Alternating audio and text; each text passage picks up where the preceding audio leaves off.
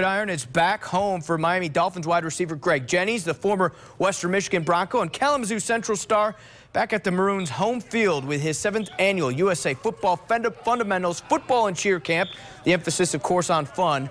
Over 500 kids learning from one of the best, some football skills, leadership qualities. Now, Jennings is finding himself in a new role in his first season with Miami. The 10-year NFL vet who won a Super Bowl in 7 seasons with the Packers is now the leader of a young wide receiving corps.